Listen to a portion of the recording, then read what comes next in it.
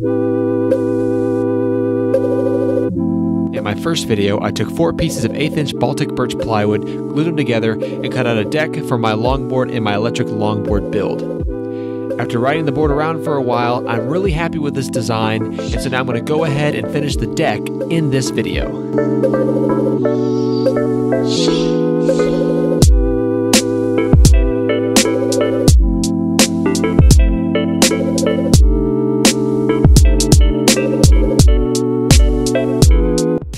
This deck was so dirty from me riding it around for about a month or so that the first thing I did was take a scrub brush and some soapy water and cleaned it really good.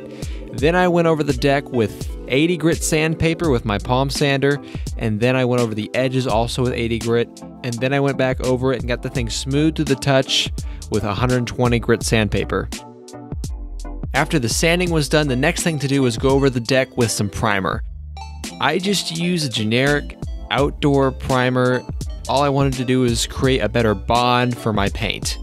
Because I brushed the primer on instead of painting it, I had to go back once again with 120 grit sandpaper and sand the thing super smooth. Now I could have gone insane and gone all the way up to 600 grit for almost a car-like finish, but I'm just really trying to make this deck look pretty decent while also trying to protect the wood from any future weather and all of the rocks and stuff that'll ding it when I'm riding it. Just trying to get a good protective coat on it.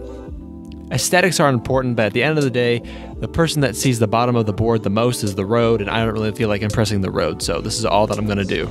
And grip tape covers the top, so it doesn't matter how smooth or how good I get the top to look either. Next, I was ready to paint the deck. I'm actually using the same spray paint that I used to paint the wheels on my truck. The formula is just better designed for outdoor applications that are going to be put in harsh environments. It's a glossy protective enamel is what it's called. You really have to read the directions on whatever spray paint you buy because the directions for all kinds of paint vary a ton. For spray angle, for how many coats you can put on, how frequent you can put coats, how close to be, how far away to be, how many coats to have, it just varies by spray paint, so you really have to look at the directions.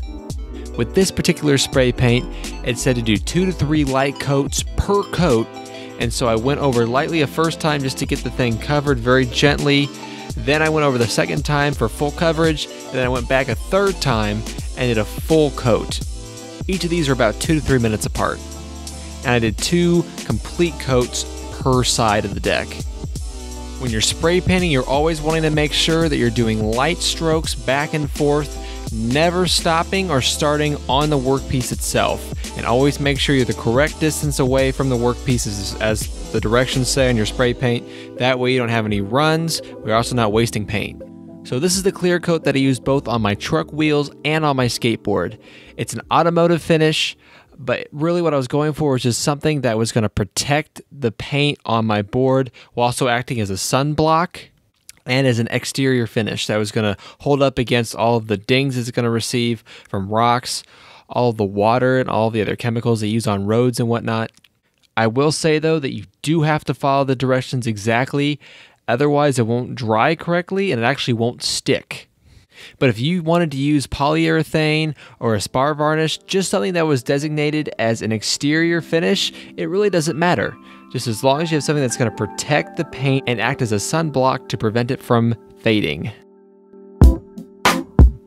Now I was ready to apply my grip tape. I bought this grip tape for a really good deal on Amazon with Prime.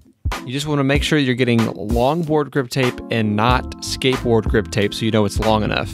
I got red because I wanted to be able to spot my longboard amongst other dark things easily. And also red is kind of like the theme of my board. It's going to get dirty, but I wanted the red. So the first thing I did was set the longboard on top of the grip tape, marked it out, and roughly cut out the shape of the longboard on the grip tape.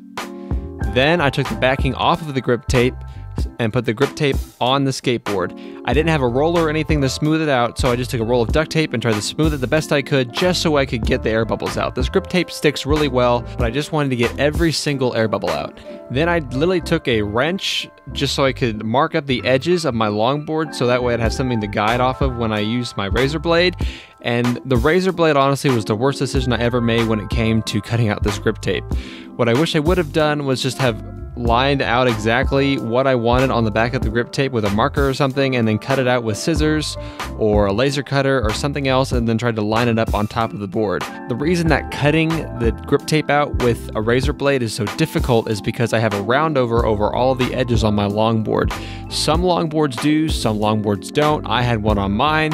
It just makes it incredibly difficult to line up where the exact edge is with the razor blade, and so I'm not able to cut as smooth, leaving a lot of rough edges and a lot of cleanup for me to do and touch-up paint. To clean up, I cut off all of the overhanging pieces of grip tape, and then I took some touch-up paint and went over the entire edge of the board, smoothing out the grip tape edges while also going over the places where I had dinged up the paint. Then I took some satin clear coat and clear coated the edges to protect them. And then I found that the clear coats weren't matching, and so then I went ahead and put another coat of clear coat all over the bottom of the deck, or at least the exposed areas, basically having now 2 sets of clear coat on the back. So now that the deck is done, I can finally get with it on the rest of this build. This is actually video number 3 of this video tutorial series. I appreciate you watching this thus far. Now we're finally going to get into the parts and some of the electronics and the build process to build my electric skateboard. Look for those videos to come out really, really soon. If you have any questions, comments, or anything else you want me to talk about in this build, leave a comment below or message me. I'll make a video about it. Thank you very much. I'll see you in the next build.